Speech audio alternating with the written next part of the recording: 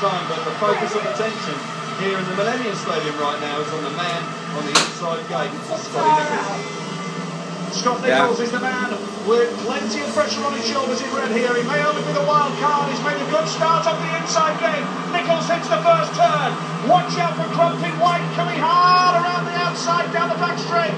Crump's got plenty of speed. Oh, he's gone! Oh, Crump on the back wheel, roared into turn 3, right on the outside.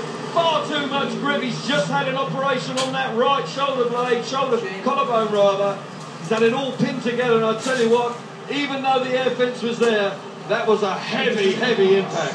That is the last thing Jason needs. I tell you what, it's not rushing to his feet, Nigel. Yeah. Watch him come in here, roaring around the outside of Scotty Nichols on the back wheel, cannot control it, lets go at the last minute, and slams into the air fence, full force on the right-hand side.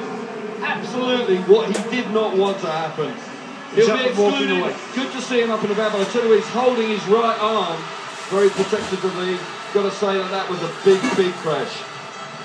So, just a couple of weeks after having an operation on a broken collarbone. Nichols was in front, Nigel. Yeah, he's got to do it again. Looking good so far. He took advantage of